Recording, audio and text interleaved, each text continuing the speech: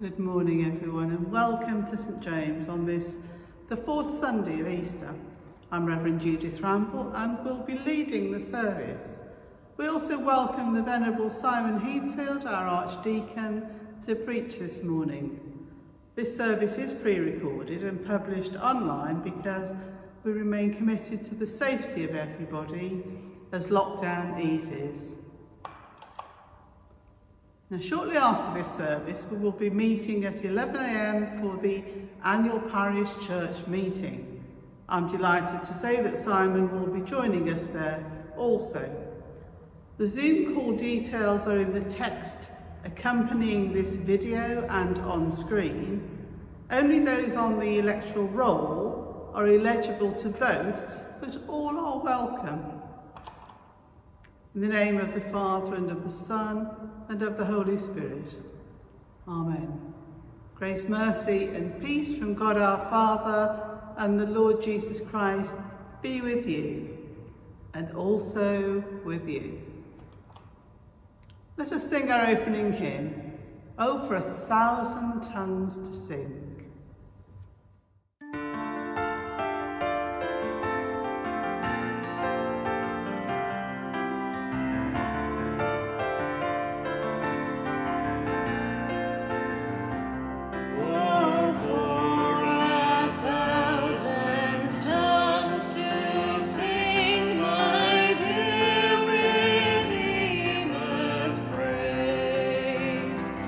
The glories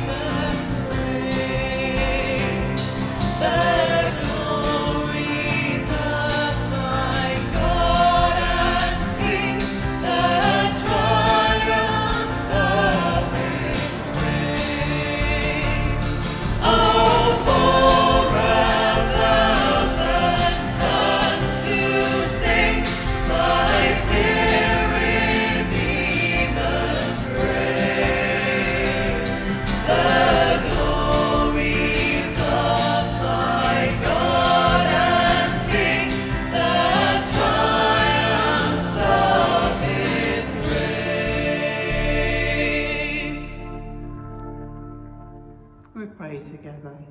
Almighty God, to whom all hearts are open, all desires known, and from whom no secrets are hidden, cleanse the thoughts of our hearts by the inspiration of your Holy Spirit, that we may perfectly love you and worthily magnify your holy name. Through Christ our Lord. Amen. Let's hear our Lord's blessing. Blessed are the poor in spirit, for theirs is the kingdom of heaven. Blessed are those who mourn, for they shall be comforted.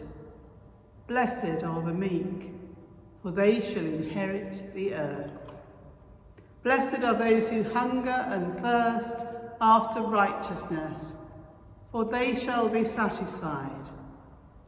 Blessed are the merciful, for they shall obtain mercy. And blessed are the pure in heart, for they shall see God. Blessed are the peacemakers, for they shall be called children of God. Blessed are those who suffer persecution for righteousness' sake, for theirs is the kingdom of heaven. In baptism we died with Christ, so that as Christ was raised from the dead, we might walk in newness of life. Let us receive new life in him as we confess our sins in penitence and faith. Lord our God, in our sin we have avoided your call. Our love for you is like a morning cloud, like the dew that goes away early. Have mercy on us. Deliver us from judgment. Bind up our wounds and revive us. In Jesus Christ our Lord. Amen. Almighty God, who forgives all who truly repent, have mercy upon you. Pardon and deliver you from all your sins, confirm and strengthen you in all goodness, and keep you in life eternal. Through Jesus Christ our Lord. Amen. Let us join together to sing the Peruvian Gloria. Glory to God, glory to God, glory to the Father. Glory to God, glory to God, glory to the Father. To him be glory forever, to him be glory forever. Alleluia, amen, alleluia, amen, alleluia, amen, alleluia, amen. Glory to God, Son of the Father. Glory to God, Son of the Father. To him be glory forever, to him be glory forever. Alleluia, amen, alleluia, amen, alleluia, amen, alleluia, amen. Glory to God, glory to the Spirit. Glory to God, glory to the Spirit. To him be glory forever, to him be glory forever. Alleluia, amen, alleluia, amen, alleluia, amen, alleluia, amen.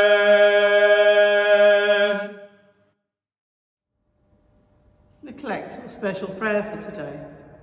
Almighty God, whose Son, Jesus Christ, is the resurrection and the life, raise us who trust in him from the death of sin to the life of righteousness, that we may seek those things which are above, where he reigns with you. In the unity of the Holy Spirit, one God, now and forever. Amen.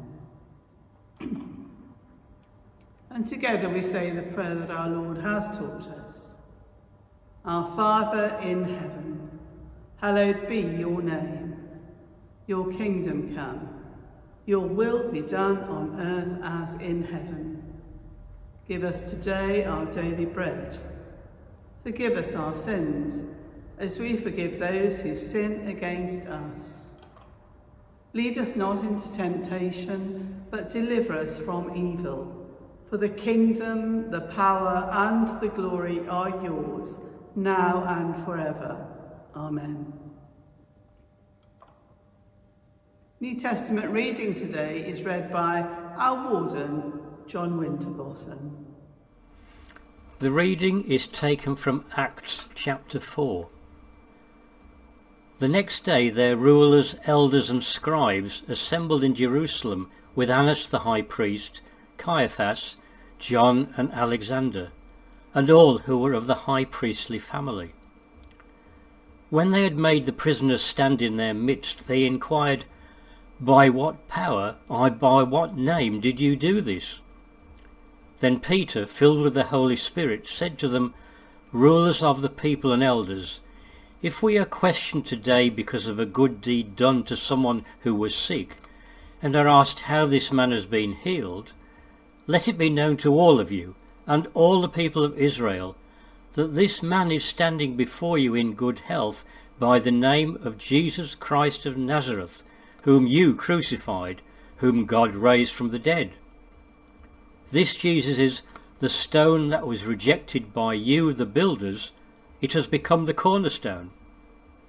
There is salvation in no one else, for there is no other name under heaven given among mortals by which we must be saved." This is the word of the Lord. Thanks be to God. Thank you so much, John. Our Gospel reading today is read by our other church warden, Renu Samuel. Thank you so much, Renu. Hallelujah, hallelujah.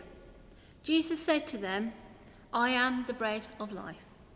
Whoever comes to me will never be hungry, and whoever believes in me will never be thirsty." Hallelujah.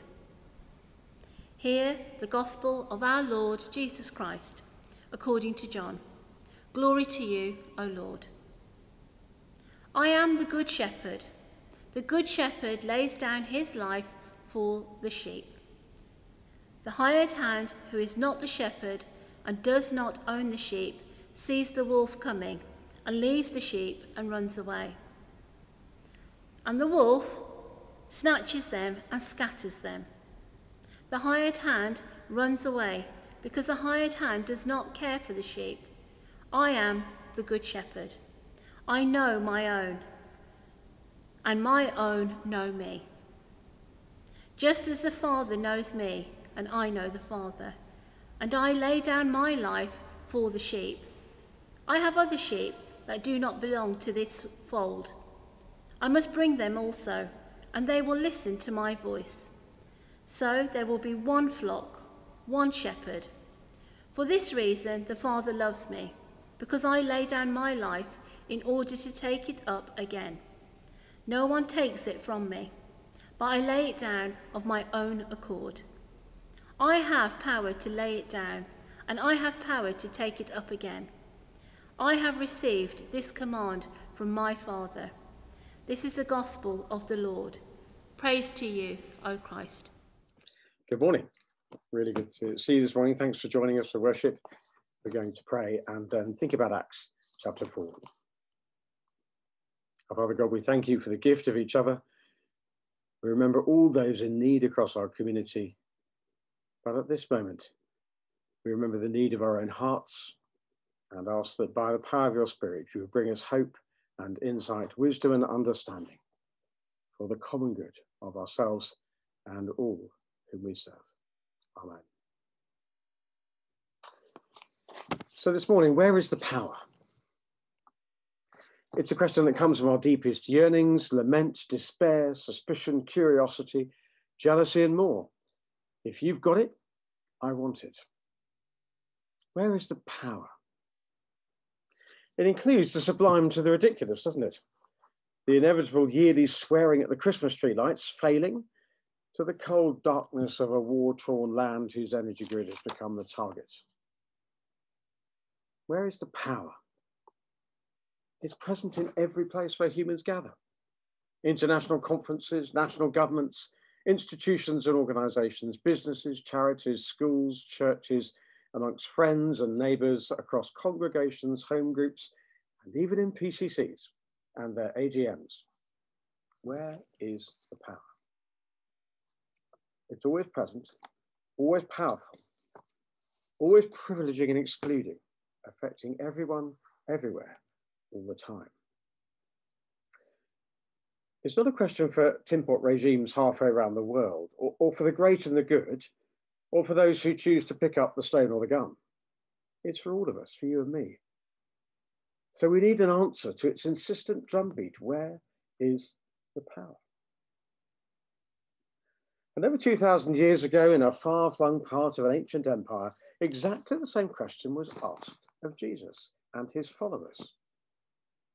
Because they knew that the power would be either for them or against them, to enrich or impoverish them, to exalt or destroy. And so the powers that be wanted to know, where is the power that these people have and that Jesus has?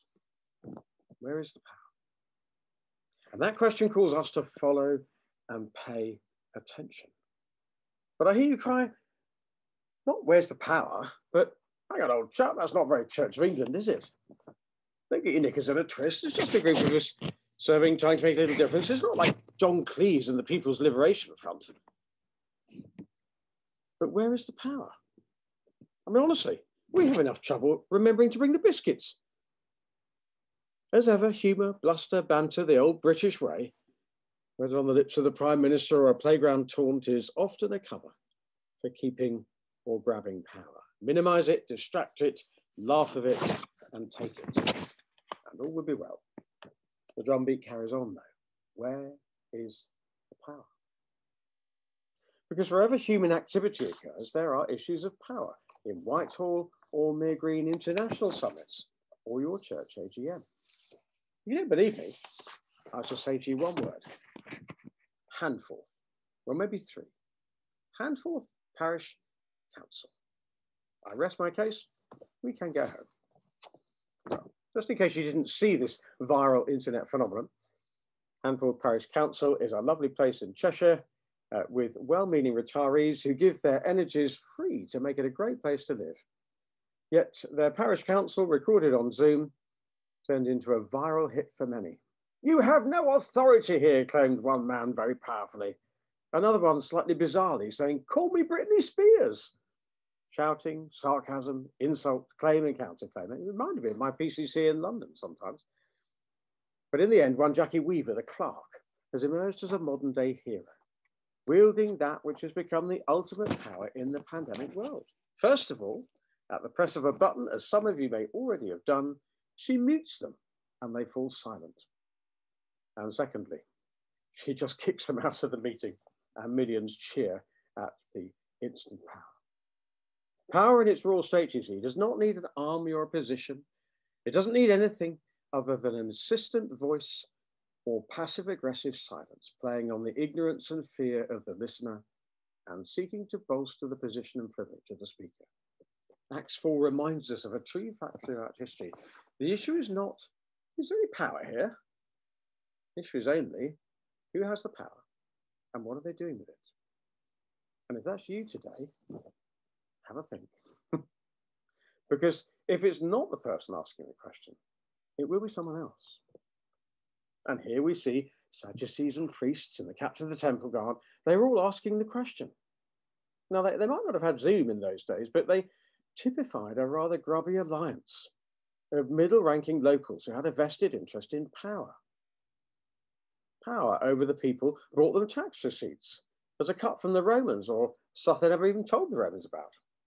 Power ensured that their families and households would survive and flourish. Power would assure them of a legacy, or at least a little plaque under the pulpit, maybe.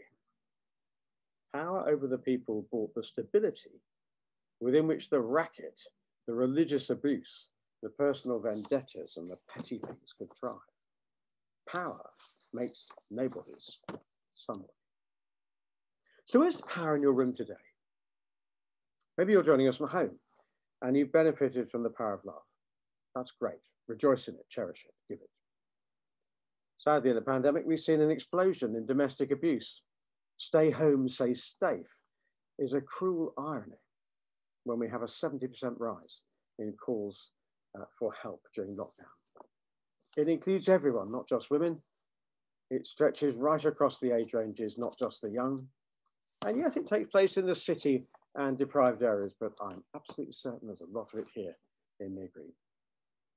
The power that lurks can be broken. If as you're listening to this, you're feeling unsafe or abused, reach out to someone, phone church. It's not your fault. You do not deserve it. People can help.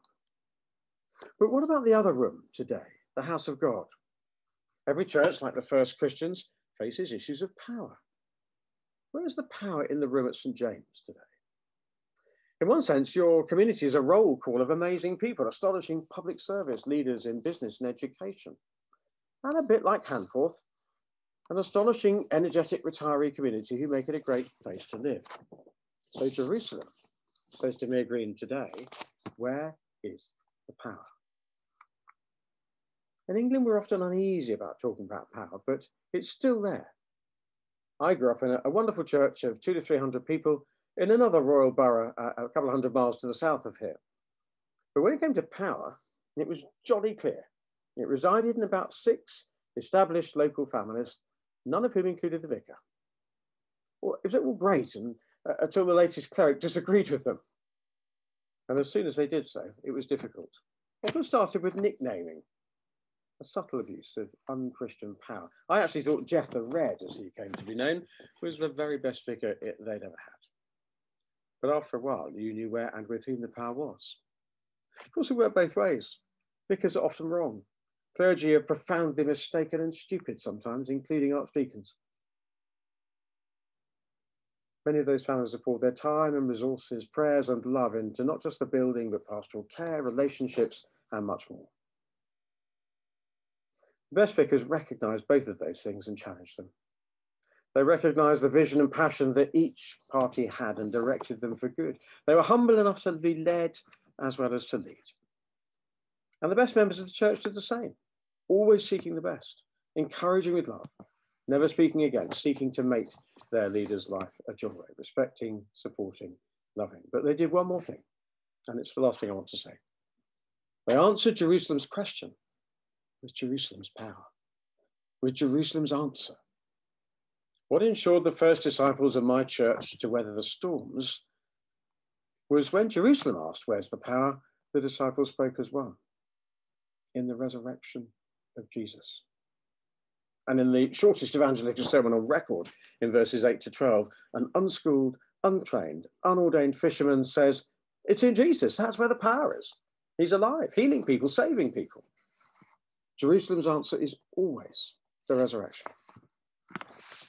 So your issues today is not whether there's any power in St. James or whether it disappears with Daniel and Judith up the motorway to Manchester.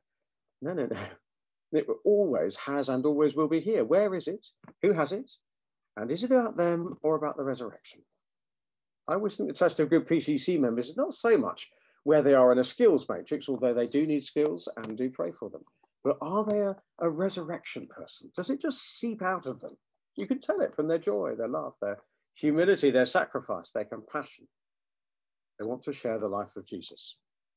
And it confused the heck out of the people around the first disciples. It's not about perfection. It's about progress. So if you're standing for PCC, thank you. But please hear Jerusalem's question this morning and resolve that you will only use the resurrection power of Jesus, not the power of our own agendas, and we all have them, me included, our own privilege or history. Those things aren't wrong. But friends, we have to let them die at the cross and be reborn in the resurrection. And if, like me, you recently had a birthday and are heading north of 50, well, take delight in verse 22 and discover that they thought it was amazing that healing could come to a 40-year-old. So there's good news for you and me. Where's the power here? And will the AGM be full of resurrection life? And if we needed another reminder this week, I can't continue without saying we are painfully examining the whole church in our report on racism in the church. And whatever the situation in your parish, please let me be clear, it is not your problem. It is all of our problems wherever we are. And in fact, the argument in Acts 4 takes us there again, because that was about race. Did you notice how everyone was put in a tribe or a group separate from each other's? The resurrection power in Jerusalem was very much about hearing the conflicted cry for racial justice and meeting it with the only thing that can cross those lines. One of the great privileges in Mere Green and in our super diverse city is that you're not monochrome. My childhood church was. But friends, we have to admit that many of us are still blind to the ways in which we sort of think people should act, speak, work, think, pray or serve like me, to belong with me. And I know for myself that such attitudes are more often the outcrop of persistent racism. You're not immune from such things. We still often draw the line of power with the newcomers on one side of it and us on the other, where the power is. Even in the pandemic, we've seen devastating rates of exclusion leading to different rates of suffering and death. Complex, yes. Nuanced, yes. Not fully understood, yes. But friends, I believe structural racism, all the same. We have a journey to go on, so do join us, not in denying, but repenting. Not in condemning, but growing. Not in ignoring, but listening. Not in patronizing, but empowering all people. I think you could have a really interesting conversation in Mere Green by listening closely and unconditionally and humbly to the actual lived experiences of our UK minority, ethnic and global majority members in this church and community. Don't rush.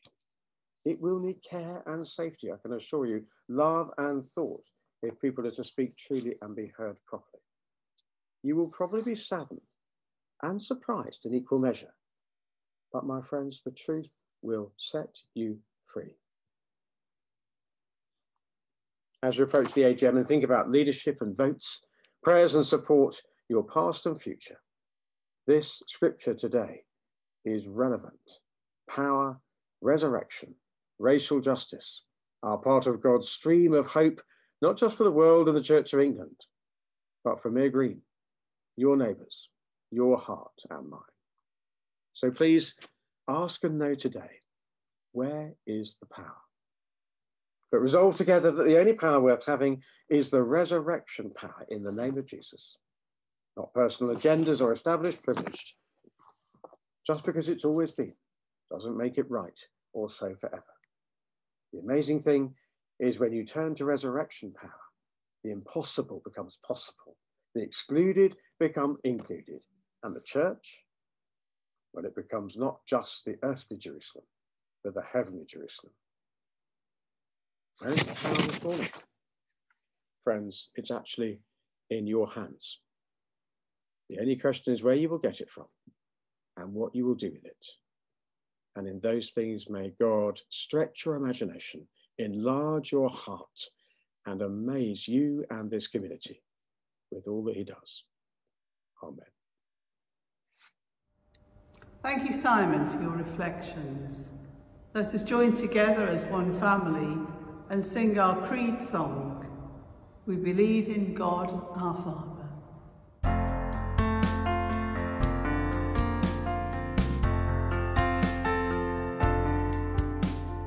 We believe in God the Father, a mighty God who never sleeps. He delights to hear our laughter. He consoles the child that weeps. And he loves us like a mother. And he sent us Christ our brother. Above him there is no other. We believe in God our Father, and in Christ who sets us free. We believe in the Holy Spirit, blessed Trinity.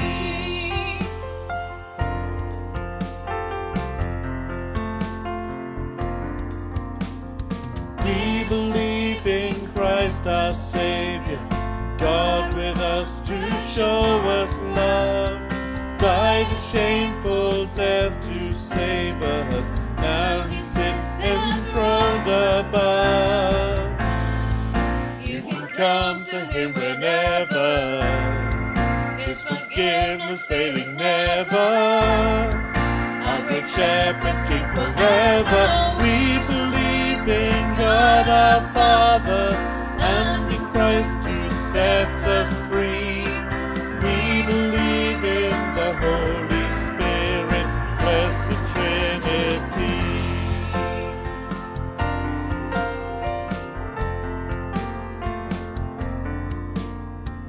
We believe the Holy Spirit is our comforter and guide.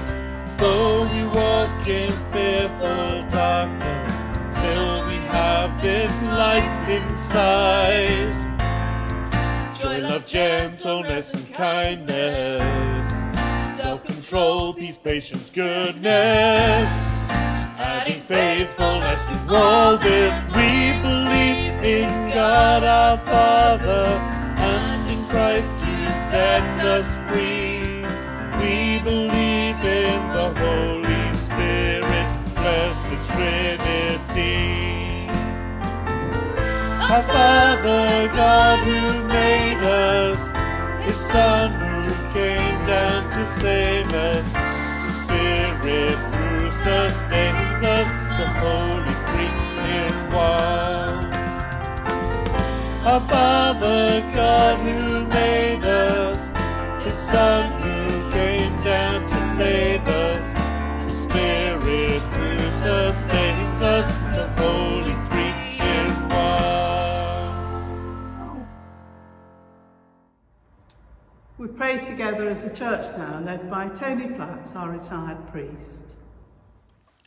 As we prepare to come together in prayer, I ask you to take a moment to relax and focus on our grateful petitions of our needs and the gratefulness to our Father God.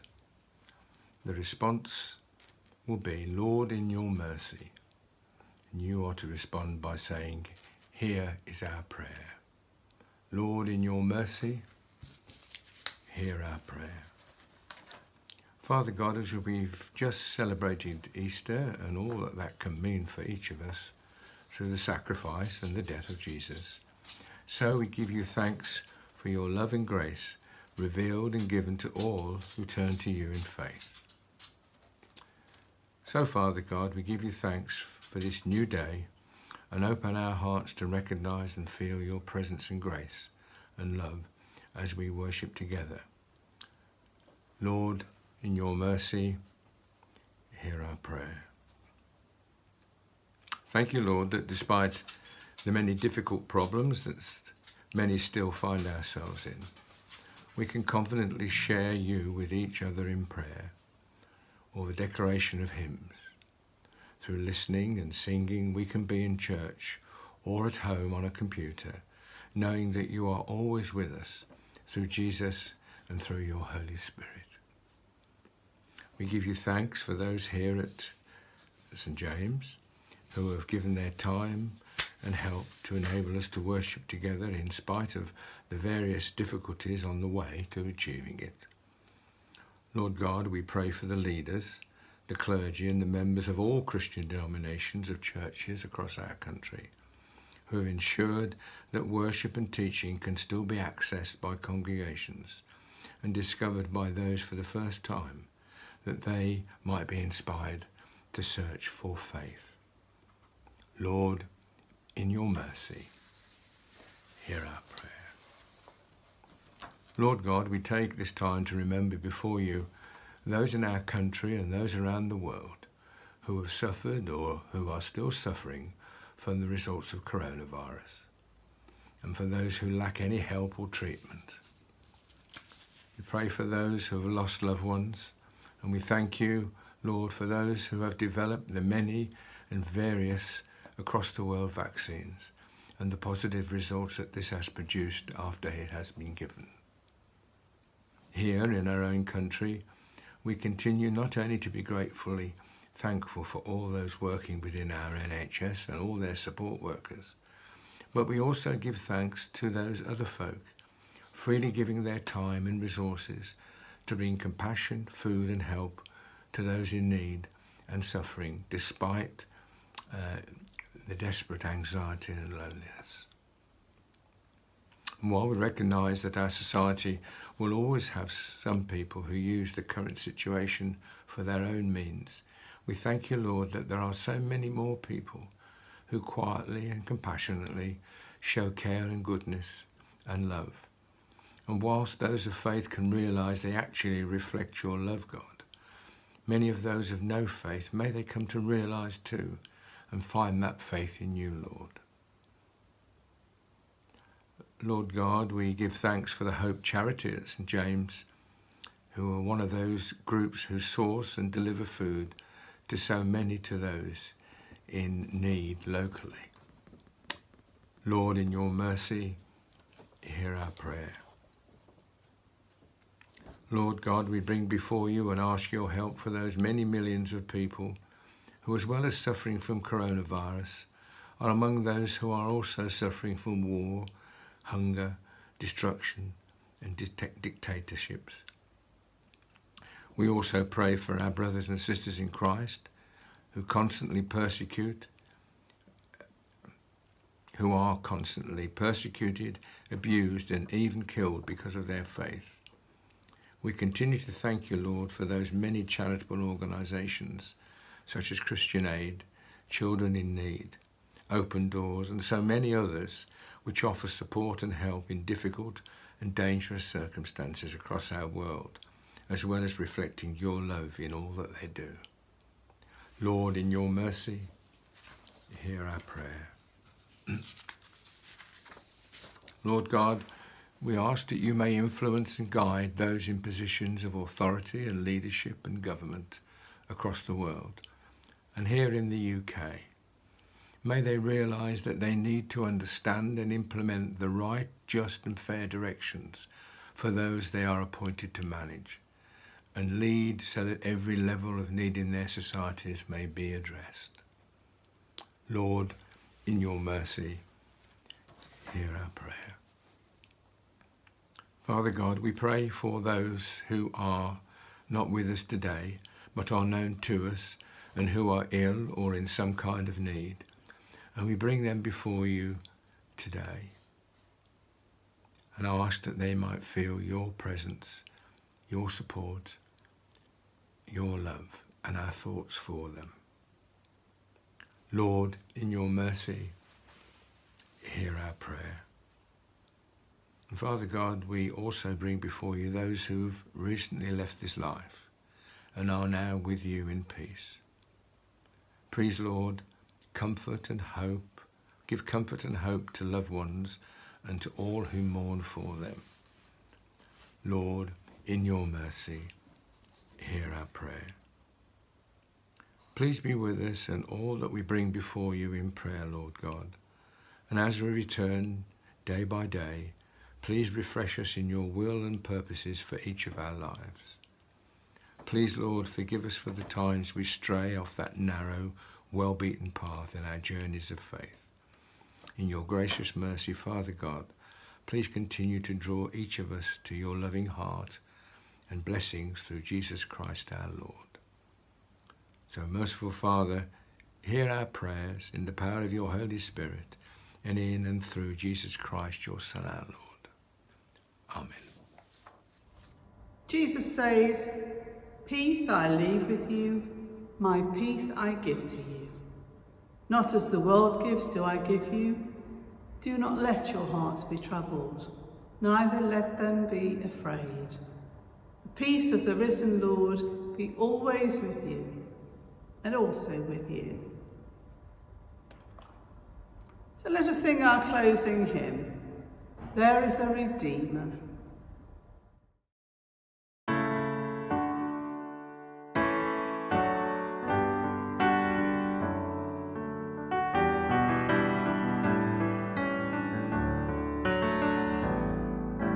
There is a Redeemer, Jesus.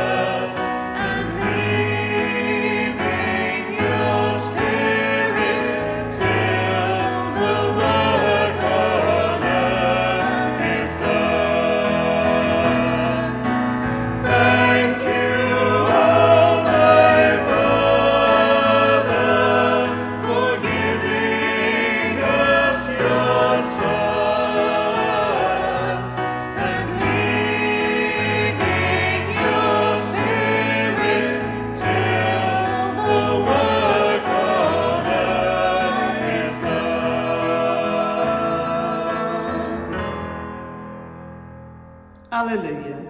Christ is risen. He is risen indeed. Alleluia. Praise the God and Father of our Lord Jesus Christ. He has given us new life and hope.